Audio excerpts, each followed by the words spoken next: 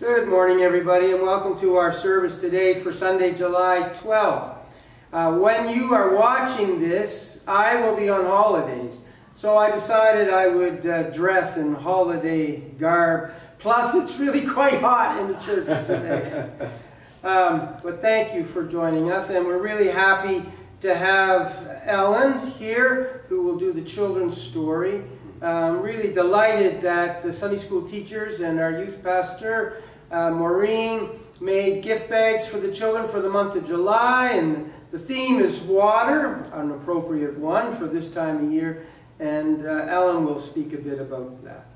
So to begin, I'll just invite you to pray along with me. The grace of our Lord Jesus Christ and the love of God and the fellowship of the Holy Spirit be with you all. And also with you.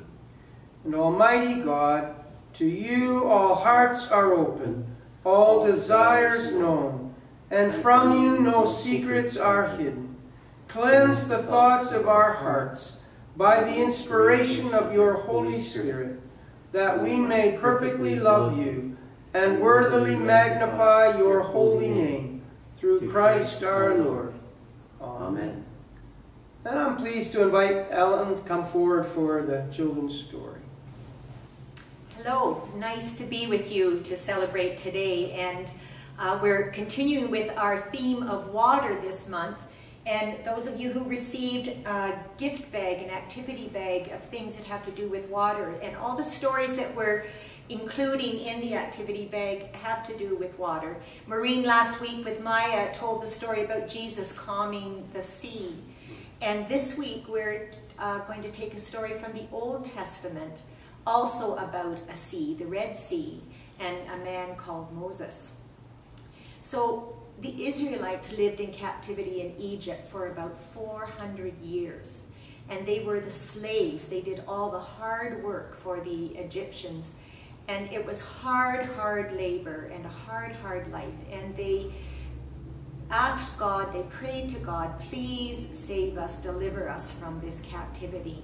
And so God heard their cry, and he sent a man named Moses and his brother Aaron to talk to the leader of Egypt, the Pharaoh, to let his people go. And the Pharaoh said, no, I'm not letting your people go because I need them to do all my slave work for me. So God sent plague after misery, after annoyance, until finally the Pharaoh said, enough, I've had enough. You can go, please leave. I'll be happy to see you go. Just stop all this terrible plagues. So Moses took the people, they gathered up their belongings, and they traveled. And God took them on the journey. God led them on the journey. And he led them by day with a cloud, a huge cloud, through the desert. It was a hard, hot walk where water was scarce. And at night, he led them by a pillar of fire. And did you know that the desert is cold at night? It actually can get quite cold. And so the fire kept them warm at night. And the cloud gave them shade by day. So they knew that God was looking after them. Now, in the meantime, Pharaoh back in Egypt realized, wait a second, now I'm having to do all the work and my own people are having to do all the work. I think we better go and get those Israelites back. We need them to do our work. And so he chose the finest soldiers with their chariots and the horses, and they set off after the Israelites to recapture them and bring them back to Egypt. Well, the Israelites were traveling along, and they came to this huge sea. And they turned around and looked in the distance, and there was the Pharaoh coming with his armies, and they were terrified. They said, Moses, what are we going to do? We're going to be sent back into captivity. And Moses said, don't be afraid. Don't worry. Just stand still and watch what God can do for you today. He said, these Egyptians you see coming after us, you will never see again after today. The Lord himself will fight for you. Just stay calm. And the Israelites just thought, we're in a fix. What are we going to do? There's nothing. We've got the Egyptians coming on one side. We've got this big sea on the other side. There's nowhere to run. But Moses held up his hand And immediately a huge mighty wind came from the east, and it began to blow the water and separate the water. And so there was a pathway right through the middle of the sea. And there were walls of water on either side, but a clear path on dry ground.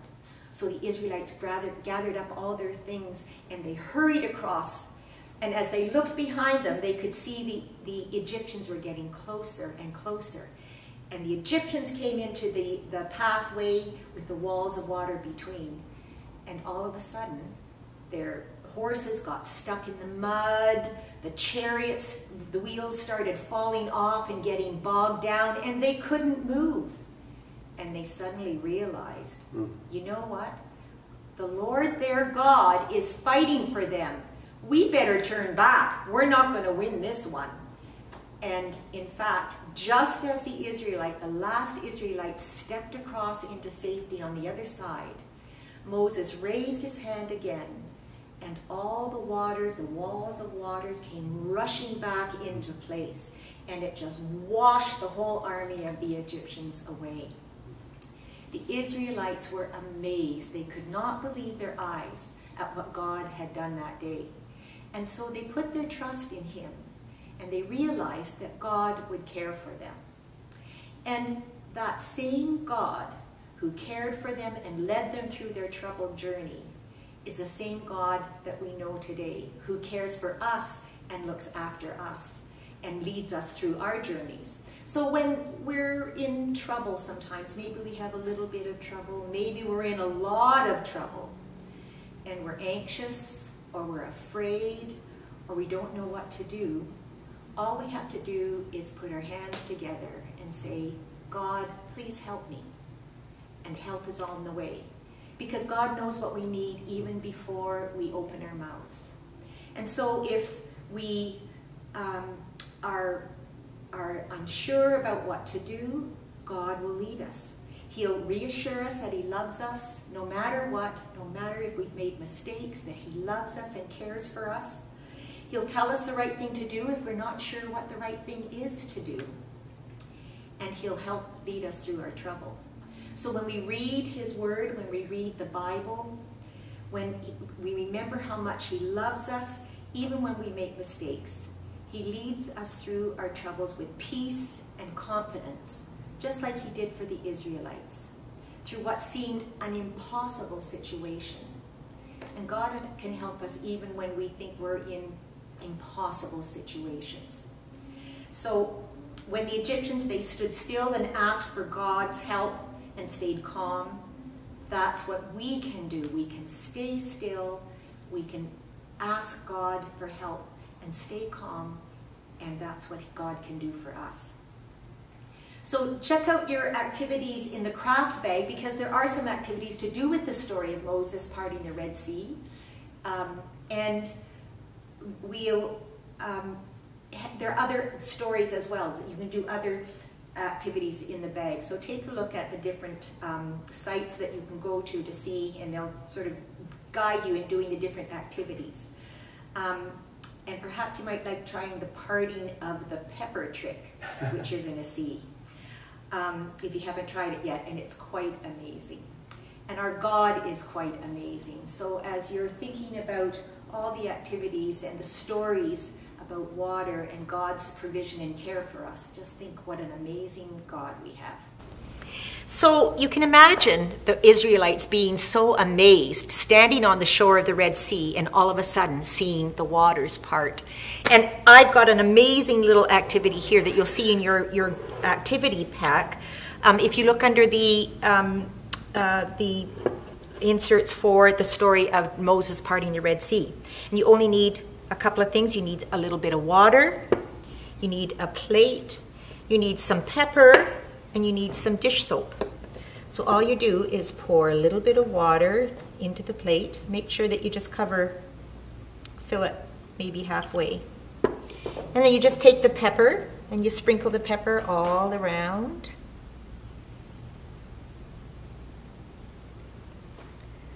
Make it nice and straight. So when I take the pepper and I put my finger in the middle of the water, nothing really happens. But if I put a little bit of soap on my finger, and I put my finger in the middle again. Watch what happens. Is that not amazing? That's pretty spectacular. And if you look on the site, if you look in the bag and look at the site, it'll tell you why, scientifically, why that happens when you put your finger in the middle with the soap. So you can be amazed by the things that happen in science and in nature, just as we can be amazed at the things that God does. So if you haven't tried this trick, go and try it. It's pretty amazing. And Bruce, I think you have a song for us. I do. It's a beautiful song about how God makes a way for us when otherwise we'd be up the creek. Perfect. Putting it simply, God will make a way when there seems to be no way. Perfect. God will make a way where there seems to be no way. He works in ways we cannot see. He will make a way for me. He will be my God. Hold me closely to His side. With love and strength for each new day, He will make a way. He will make a way. By a roadway in the wilderness to lead me, and rivers in the desert will I see. Heaven and earth will fade, but His word will still remain. He will do something new today. God will make a way where there seems to be no way. He works in ways we cannot see. He will make a way for me. He will be my God. Hold me closely to His side. With love and strength for each new day, He will make a way. He will be my God. Hold me closely to His side.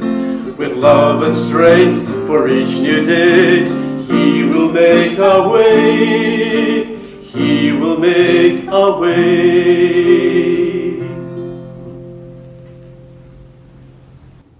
Thank you, Ellen, very much. Now I have a reading from the book of the prophet Isaiah, chapter 25, beginning at the 6th verse. On this mountain the Lord of hosts will make for all peoples a feast of rich food, a feast of well-matured wines, of rich food filled with marrow, of well-matured wine strained clear. And He will destroy on this mountain the shroud that is cast over all peoples, the sheet that is spread over all nations. He will swallow up death forever. Then the Lord God will wipe away the tears from all faces, and the disgrace of His people He will take away from all the earth, for the Lord has spoken. It will be said on that day, Lo, this is our God.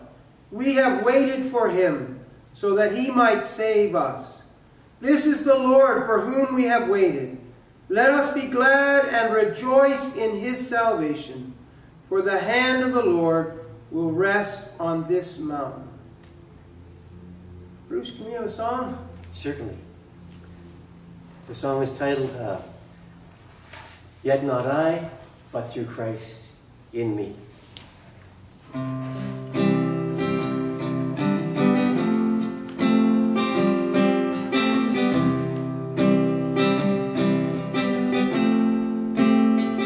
What gift of grace is Jesus my Redeemer? There is no more for heaven now to give. He is my joy, my righteousness and freedom, my steadfast love, my deep and boundless peace. To this I hold, my hope is only Jesus, for my life is wholly bound to His. Oh, how strange and divine, I can sing, all is mine, yet not I, but through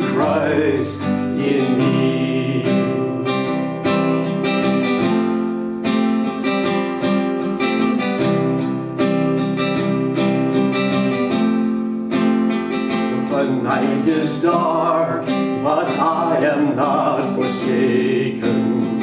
For by my side, the Savior, He will stay. I labor on in weakness and rejoicing, for in my need His power is displayed. To this I hold, my Savior will defend me. Through the deepest valley He will lead. Oh, the night has been won, and I shall overcome, yet not I, but through Christ in me.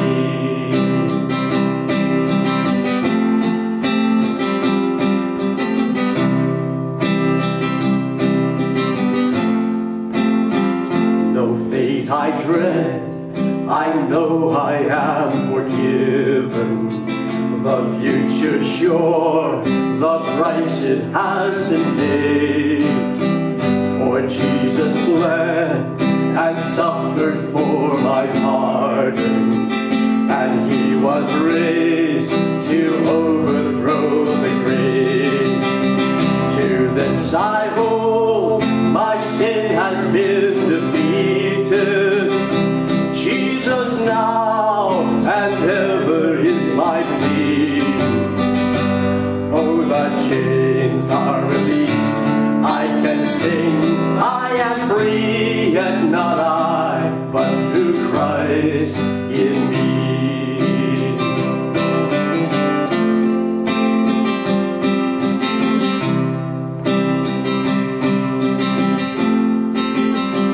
With every breath I long to follow Jesus, for He has said that He will bring me home.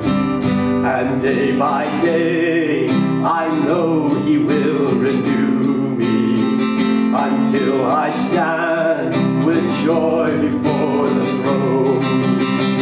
To this I hold, my hope is only Jesus. All the glory evermore to Him. When the race is complete, still my lips shall repeat, yet not I, but through Christ in me. To this I hold, my hope is only Jesus.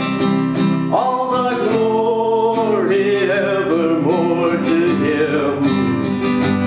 When the race is complete, still my lips shall repeat, yet not I, but through Christ in me. When the race is complete, still my lips shall repeat, yet not I, but through Christ in me. Yet not I, but through Christ in me. Yet not I, but through Christ in me.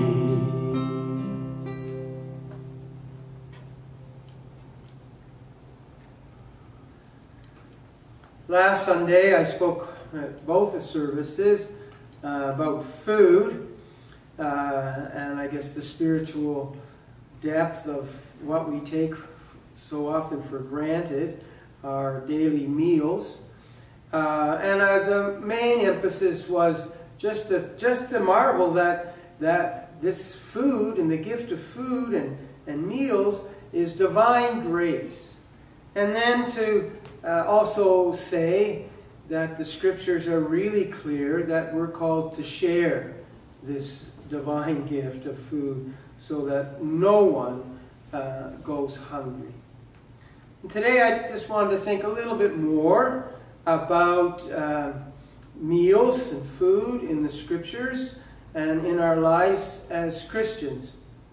And as I was thinking about it, I thought of a great scene in a movie, popular movie of a few years ago, that captures, really, it's about 2.5 minutes long, and it captures much or almost all of what I've been trying to say and will say today. And that is a clip from the movie Blindside. Sandra Bullock, I think, won an Oscar for her role in that movie. And it's a movie about this very wealthy American family that, through a series of incidences, they bring into their household this young man, teenager, who's literally living on the streets and who has had a horrible life to this point, at least in terms of material possessions and security of shelter and all of those things. He remains quite a happy person, given what he has gone through, but he's literally living in the streets, and they've welcomed this young man into their family. And he hasn't been in their home that long yet, and they're still getting used to each other and this new experiment in love, which is really what it was. And it's Thanksgiving. And this family loves food, and they love football. And of course in the States, Thanksgiving is a huge holiday, and there's lots of college football games, and pro games, I think, on Thanksgiving. And so Sandra Bullock's character makes this delicious Thanksgiving meal with all the traditional menu items, but they don't even bother. They don't even go to setting the table. It's bare. And she announces that the food is ready. And everybody gets out of their seats where they're watching the game and dash into the kitchen and quickly fill their plates. And they do thank Mom for their wonderful food, and then they all plunk themselves down in front of the TV again to watch the game. That is all of them except Michael. They were calling him Big Mike at this time. And Big Mike had never had a Thanksgiving dinner before. And definitely not with the family. And he took his meal and he sat down at the table. And Mom sees this and looks at all the rest of her family eating away in front of the football game. And she turns off the TV and they set the table. And they all sit down. They're a bit perplexed at first. Dad gets what's going on. And they say grace. And just as they're going to say grace, they hold hands, including Big Mike's hands. And they say grace. And they say thank you to God for their food. It's a really beautiful scene. And I don't think it's an exaggeration to say that it was a scene of the kingdom of God coming into that place. And they weren't doing anything horribly wrong, of course not. But when they gathered around that meal and when they said grace, their focus was gone from a football game to each other's lives and the gratitude for each other. And the breaking down of the barriers that were between this family and this young man. They were white and wealthy. He was an African American living on the streets. And the meal and the grace and the holding hands was the kingdom of God. It's a great scene. I watched it just before this filming. Powerful scene. And, of course, this was our Lord's life, really, especially if you read through the Gospel of Luke. All the other Gospels, there's meals and encounters that Jesus has with people at mealtime, but it's really a key theme in Luke's Gospel. In fact, some scholars say that Jesus ate his way through the Gospel. He brought the kingdom in through meals. And it's true. It's really true. In Luke's Gospel, he's having a meal. He just called Levi. to be one of his disciples, one of his apostles. And Levi, his response, this tax collector, was to have a huge feast. I guess, wow, my life has changed. Now I'm a follower of Jesus. Come on, Jesus, come to my house. We're going to have this big banquet. Well, I guess the Bible doesn't really say clearly why the guest list was a whole bunch of tax collectors, but I guess they were Levi's friends. They were the people that knew him, and they were probably the only people that would eat with him other than Jesus. And the Pharisees see this, and Jesus says, I haven't come for the well, I've come for the sick. I've come for the lost. And I'm going to show that. And I'm going to live that by eating with Levi, the tax collector.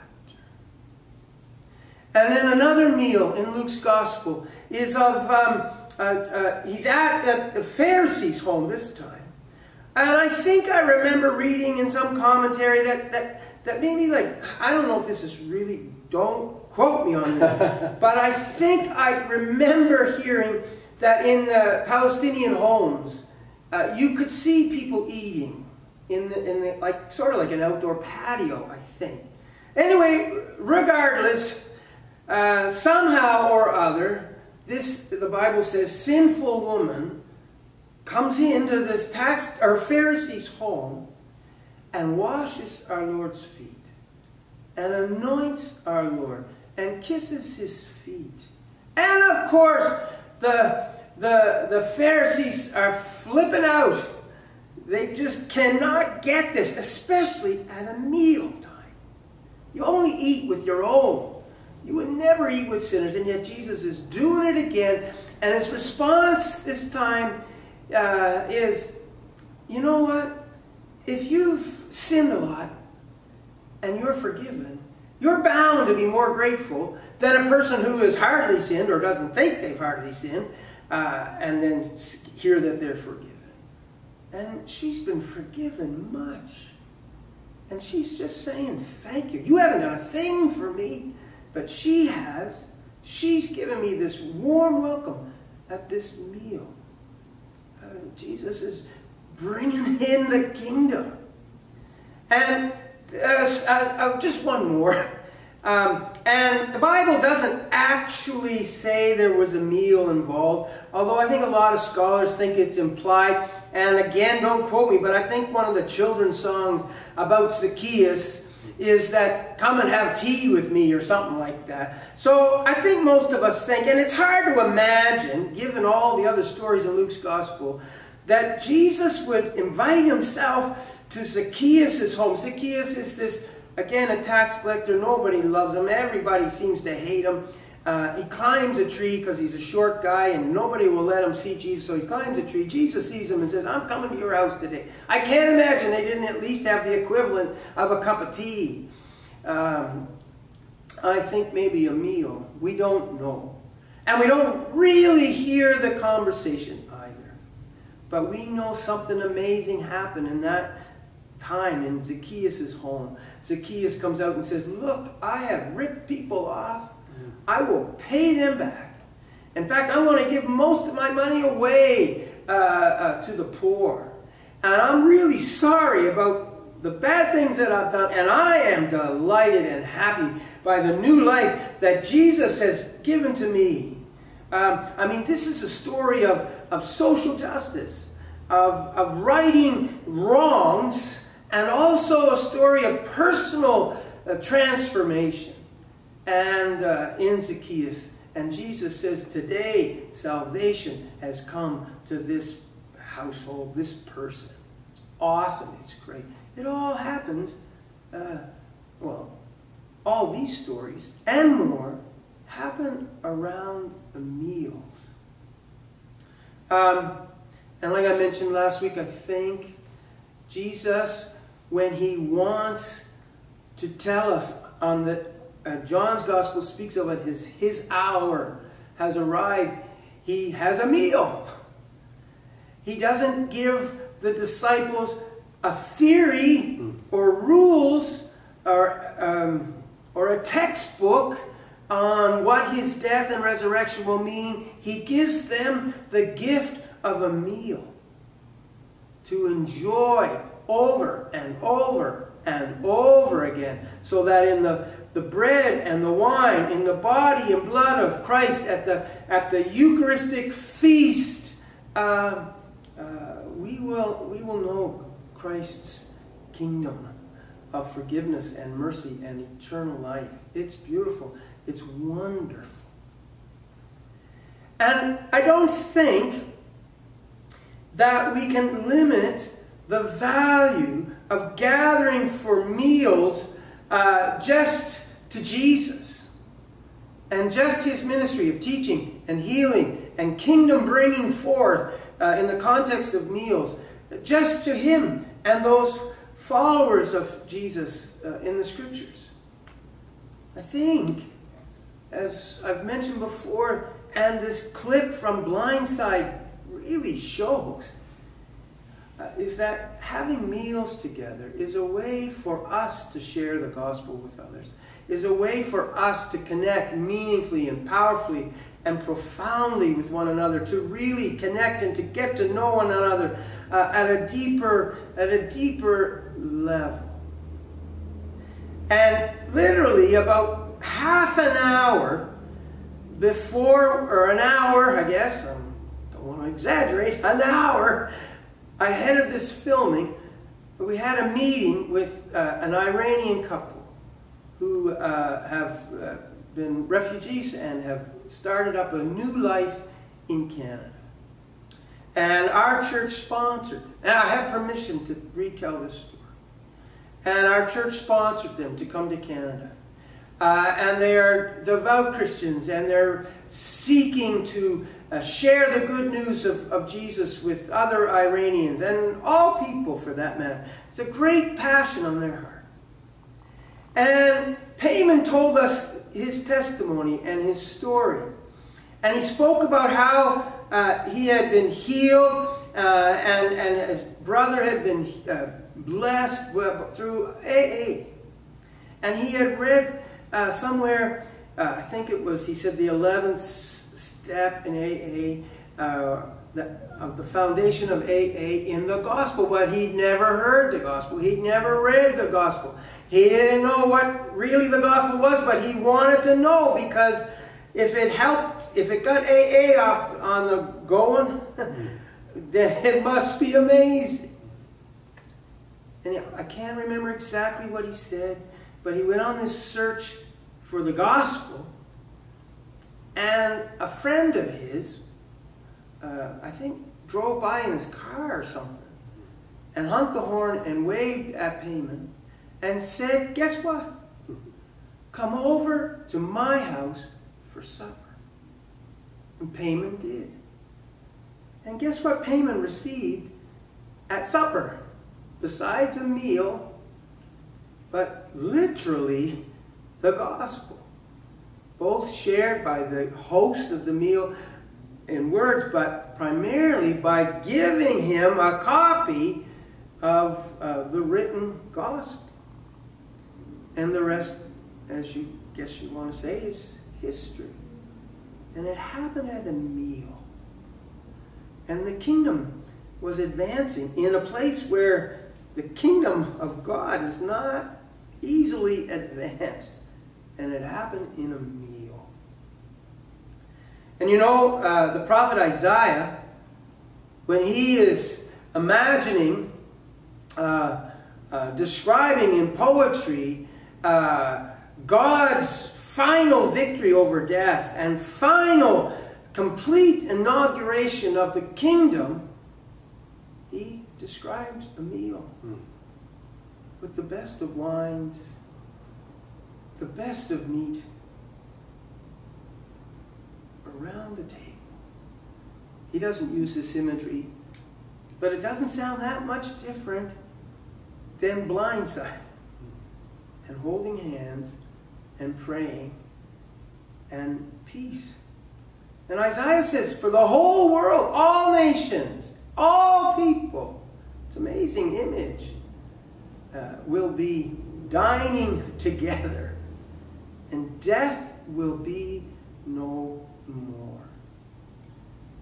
So, you know, I just want to keep this very positive, but you know, in our culture, we're an awful lot like that family that eat in front of the TV and not around the table, even when we are together. But we often eat at food courts, and we don't have a clue who's sitting beside us, and we're not the least bit interested. We live in a culture that has lost, I think, the real value of dining together.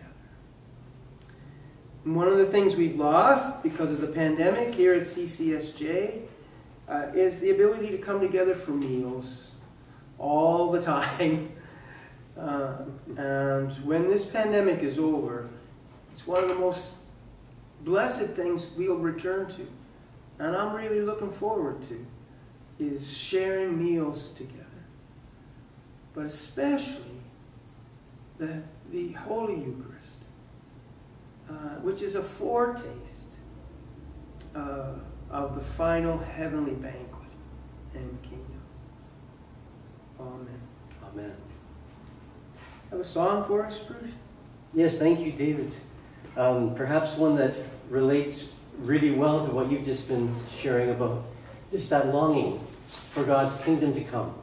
And we celebrate it, we long for it, we want to live in it. The song is just titled, "Come Set Your Rule and Reign in Our Hearts Again. Build your kingdom here." Come set your rule and reign in our hearts again. Increase in us, we pray. Unveil why we're made. Come set our hearts ablaze with hope, like wildfire in our very souls. Holy Spirit, come, invade us now. We are your church. We need your power in us. We seek your kingdom first. We hunger and we thirst. Refuse to waste our lives for our joy and prize. To see the captive hearts released, the hurt, the sick, the poor at peace. We lay down our lives for heaven's cause. We are your church. We pray, revive this earth. Build your kingdom here, let the darkness fear. Show your mighty hand, heal our streets and land. Set your church on fire, win this nation back. Change the atmosphere, build your kingdom here, we pray. Unleash your kingdom's power, reaching near and far. No force of hell can stop your beauty-changing hearts. You make us more, much more than this. Awake the kingdom seed in us. Fill us with the strength and love of Christ. We are your church. We are the hope on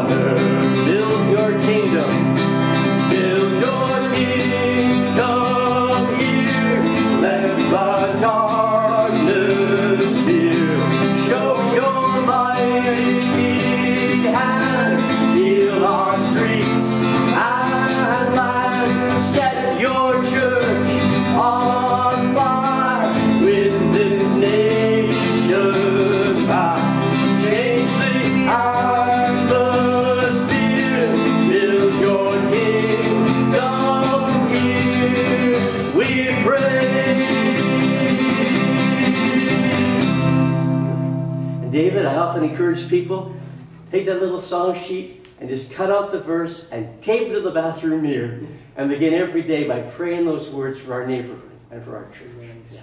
Thank you, Bruce. Now let us pray. Prayer for Sundays. Father of light, yours is the morning and yours is the evening. Let Christ, the Son of righteousness, shine forever in our hearts and draw us to that light where you live in radiant glory. We ask this for the sake of Jesus Christ our Lord. Amen. And a prayer for strength. Eternal God, you create us by your power and redeem us by your love.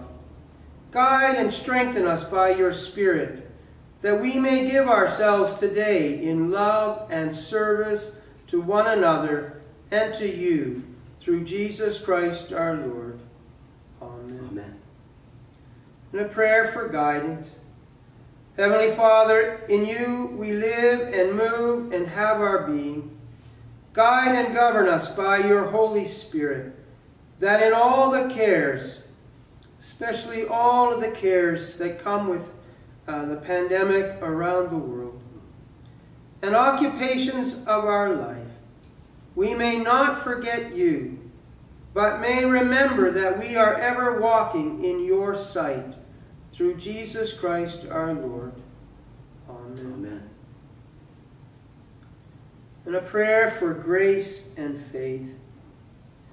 Lord God, the wellspring of life, pour into our hearts the living water of your grace. By your light we see light. Increase our faith and grant that we may walk in the brightness of your presence. Through Jesus Christ our Lord. Amen. Amen. And we take a moment of silence to offer our own prayers for those people or situations that are on your hearts.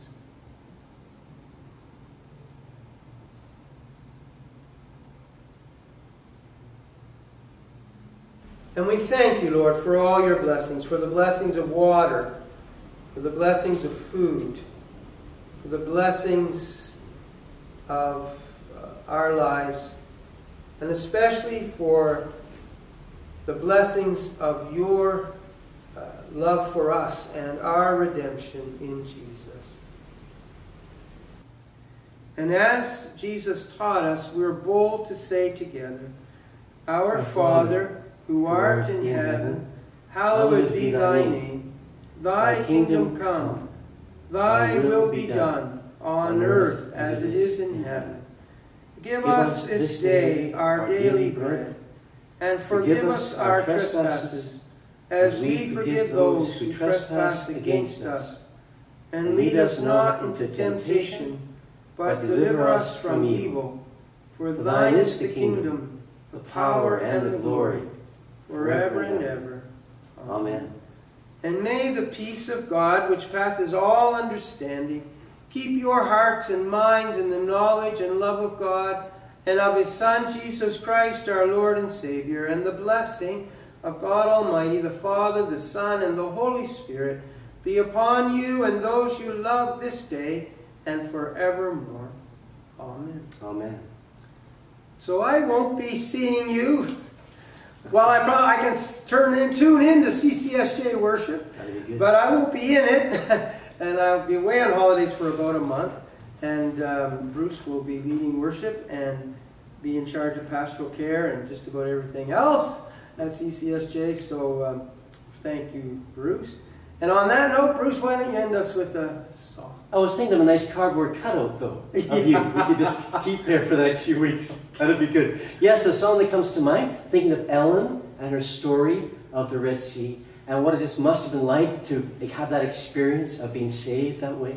And then all your references to people being invited to be a part of the community, the most unlikely people invited to know what Jesus is all about. So the song is, praise is rising, eyes are turning to you.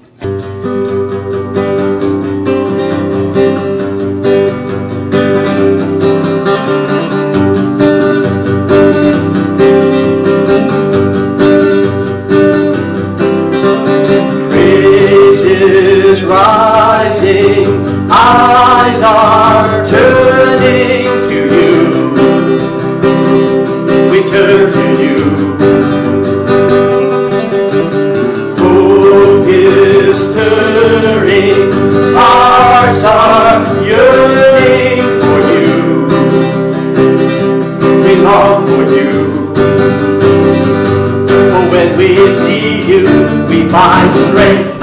face the day.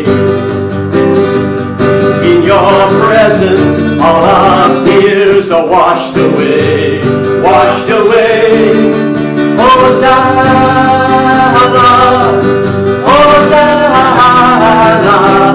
You are the God who saves us, worthy of all our praises. Hosanna, Hosanna. Come have your way among us.